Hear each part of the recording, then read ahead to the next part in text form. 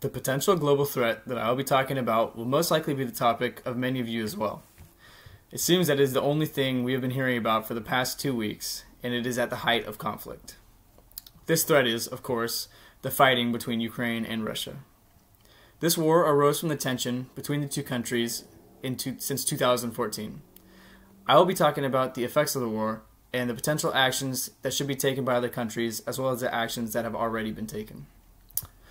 First, I will be talking about the causes of this war and the intentions of both countries. I'm sure most of you have a good understanding of the conflict now because of the news articles and social media posts that have been flooding the internet. The conflict originated after Russia annexed Crimea from Ukraine. This was because the formerly Soviet-owned Crimea had Russian troops within the peninsula to ensure proper conditions for the people of Crimea to be able to freely express their will, in quotation marks. The Russian soldiers in Ukrainian land were a huge source of tension and were partially led to the annexation, which came as a surprise to many national leaders.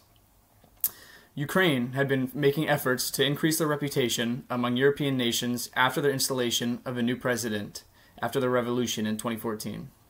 They joined the European Union on June 27, 2014. These advancements from Ukraine worried Russia, as they seemed to be getting surrounded by powers that were allied with each other, with Japan and South Korea to their east, and almost the entirety of Europe to the west. Russia does not want Ukraine to join NATO, as they would then have all the backing necessary to hold legitimate power, political power against Russia. This is Russia's main reason for invading Ukraine. The Russian invasion began on February 21st, after having troops stationed in the pro-Russian territories in eastern Ukraine.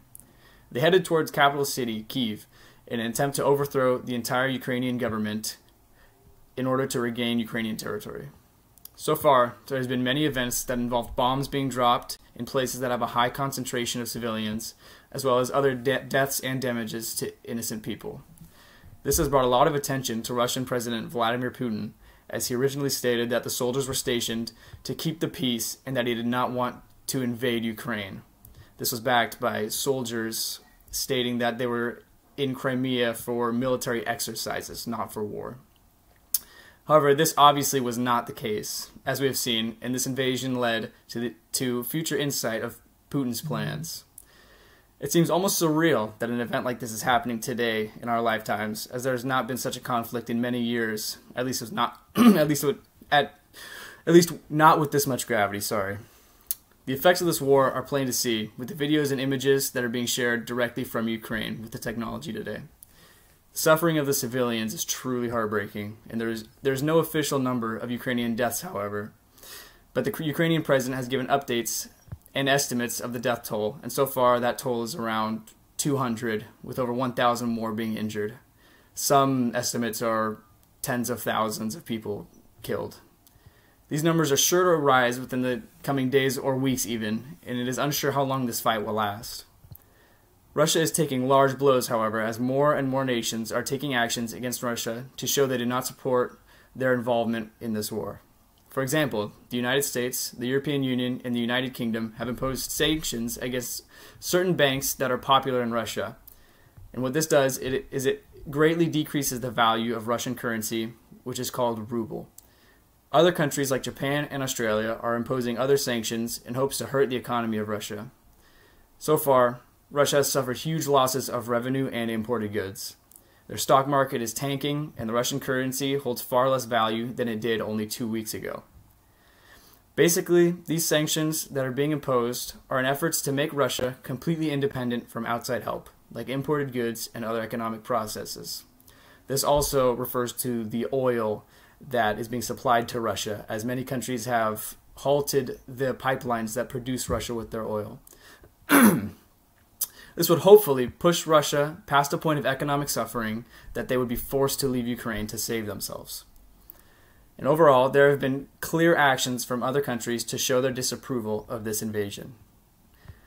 Let's talk about some potential actions and if they would cause more good than harm in this conflict, as well as actions that have already been taken.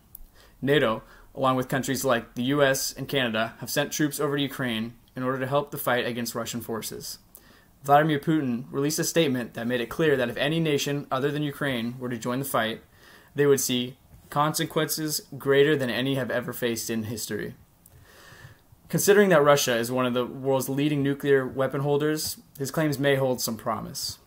And in my personal opinion, I think that there should not be a sudden influx of soldiers sent to Ukraine to help beat Russia. I think that if there were to be a large amount of help, then Putin may shift his targets to other countries and cause more damage than would be good helping Ukraine. It is unsure what would really happen, but should we push it to find out? I think that countries should keep imposing sanctions to damage the economy of Russia to the point of collapse. I think that will be our best bet of success in helping Ukraine. What is happening between these countries is truly horrific, and soldiers on both sides do not want this war to continue.